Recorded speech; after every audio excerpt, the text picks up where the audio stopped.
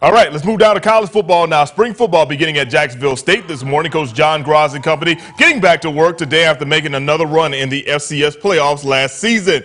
Being back on the field brought a smile to Coach Graz's face, but he knows there's much work that needs to be done. Just excited to be back out here. This bunch has had a really good offseason so far, and just excited to have seen that the fruits of that labor come through. I see guys that are bigger, stronger, and in really good shape, and moving around pretty good. We got to build depth at every position.